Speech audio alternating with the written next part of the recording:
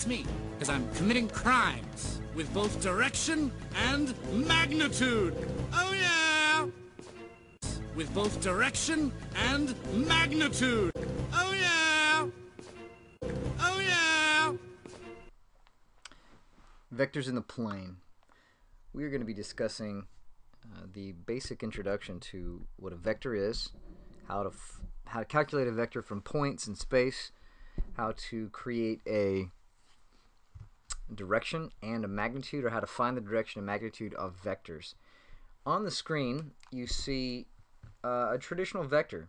So what we see there is basically an initial point, a terminal point.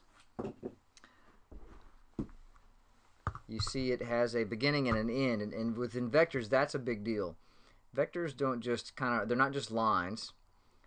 They actually have specific pieces. My initial point is exactly where it starts. Okay, my terminal point is the point that it's pointing in. It is the point that it finishes at. Vectors are written, they're basically arrows with length and a specific angle that they go in direction of. So when you're writing out your vectors, you have to be very careful. You can't just draw a line. It requires you draw an arrow. I think most of you have had experience with vectors. Most of you have probably done a lot of this in physics that you're taking this year. If you haven't, then you'll get to take that soon. So hopefully, I'm really hoping this is a big review for most of us. This will be a nice little kind of break from the new stuff or difficult stuff, and do something that's a little bit simpler, at least to start with. It is. So direction and magnitude.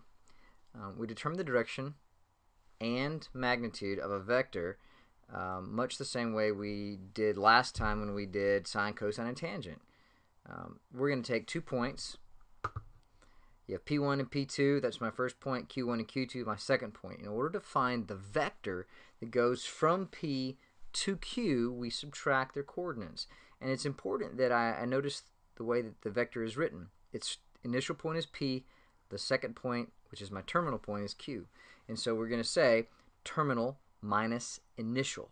So that's why it's Q minus P for both our X and our Y, or our horizontal and our vertical components. So once I subtract them, it's going to give me two numbers. That's going to be V1 and V2, which are really my components of my vector, my horizontal and vertical parts of the vector that I'm going to be creating or drawing. Okay, magnitude. Now, if I've got the 2 points, magnitude is exactly the distance formula. We want to find how far is it from one point to the next.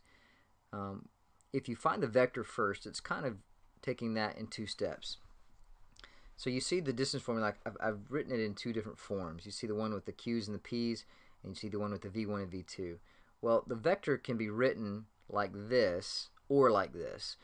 Most of you are going to end up writing it with just two numbers. And so you're going to go straight here, and it's going to be pretty much like finding the Pythagorean theorem, which really, we'll see in just a minute what the components look like. If you look at the bottom, component form, it really is. If this is my vector that we had, if I draw in the components, I got the horizontal and vertical components here, that's creating a right triangle. So therefore, finding the distance of the hypotenuse would be just like the Pythagorean theorem.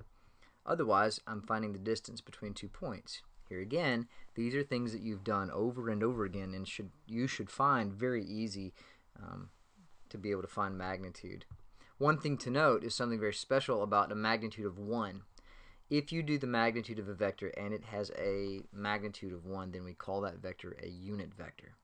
In any direction, it doesn't matter which direction it goes in. Now we have special vectors that go in the direction of the x-axis and the y-axis. We call those unit vectors I and j, and we'll talk about those a little bit later on. But any vector that has a magnitude of 1 can be a unit vector. Let's look at the component form for a little bit. I have a vector, the red vector, PQ.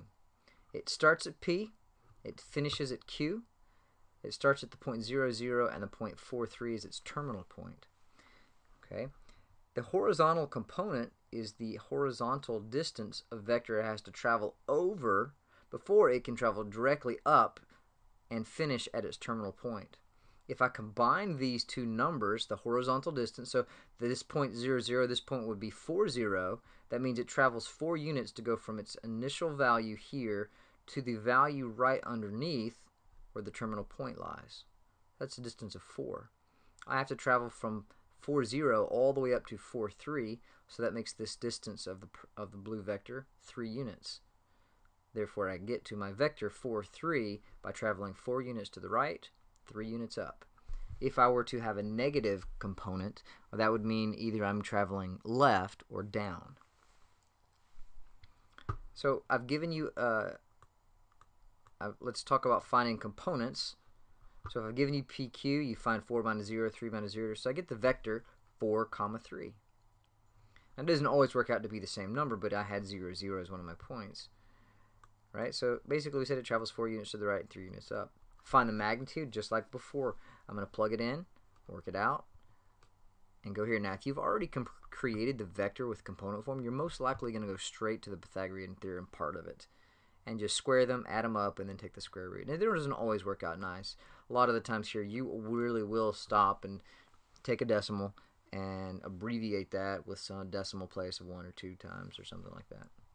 The instructions will be clear in the problem. Okay, moving on to a little bit more vector operations. Let's talk about adding and subtracting with vectors and a little bit of scalar multiplication. Scalar multiplication can translate into basically just the distributive property. So I've got 2 vectors, v, which is negative 2, 5, w, which is 3, 4. I want to do 3 things. I want to do, first of all, 2v. So basically I want to find a vector that's twice as long as v is. I want to have w minus v and 2v minus 3w. Okay, now I didn't put any addition problems on here, but if you can do the subtraction, then you can most definitely do addition. When we add or subtract vectors, it's basically like collecting like terms or adding and subtracting like terms together. If you look at section A, or part A, I have 2 times the vector v. Well, I literally just distribute the 2 to each part, and I get negative 4, 10. Self-explanatory. In the next part, it's w minus v. So I take w, I subtract v, and I literally say 3 minus negative 2 to be 3 plus 2. 4 minus 5 is negative 1. In the last part, I'm kind of combining my scalar product or my scalar multiplication with subtraction. So this one be a little careful because signs can get a little tricky. The first thing I suggest you do is go ahead and use the scalar multiplication and multiply through in each vector, and don't worry about the sign in between or outside the vector components. So I'm going to do 2 times negative 2 and 2 times 5 to give me negative 4 and 10. Here it's minus, but I'm simply going to stay with 3. 3 times 3 to give me 9. 3 times 4 to give me 12. Notice I left my negative sign outside. I did not try to distribute. You know, you can, and you have to change it to a plus sign if you do that. To me, that's really not worth it. I'm just simply going to subtract now. Negative 4 minus 9, negative 13. 10 minus 12, negative 2. Okay? It can't get much easier than doing some basic vector operations with scalar and just addition and subtraction. Okay, the last thing I want to discuss as far as just the basics of vectors, well, let me call your attention one more time. Back up here on page 428 in your book, it has a couple of additional properties. There are a lot of just variations of what we've already talked about. I would like for you to go and look at that and maybe write in your notes, or even on the page here, giving you some space, to go ahead and add in the ones that you think are new that you didn't recognize or you didn't know what that meant, and go ahead and write those properties in either on this sheet or on your own notes. The last thing we're going to talk about is finding the direction of a vector. So basically, it's finding an angle. If we go back to the unit circle, we found angles by using an inverse tangent, and that's exactly what we're going to do now. Because each vector, if I really think about what I'm doing, I'm putting its initial point on the origin and finding its angle that it travels through. And so it's exactly like the unit circle. So tangent inverse of v2 over v1, or the vertical component, or the y component, divided by the x. In our unit circle, it was y divided by x. This is pretty much the same thing. because our vectors is v1 and v2.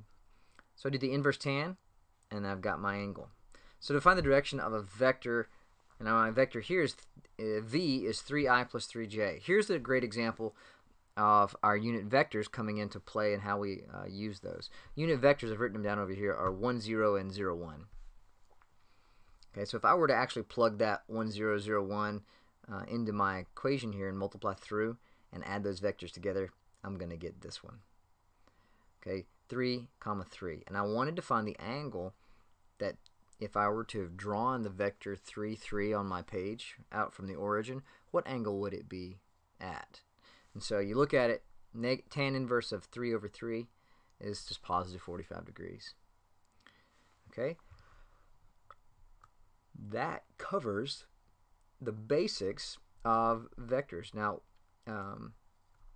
we will discuss tomorrow, or in the next lesson, we're going to discuss applications of vectors. So we're going to take these concepts, these ideas, so you want to make sure that you've got all these parts down, how to find the magnitude, how to find the direction, how to combine vectors with addition and subtraction, scalar multiplication.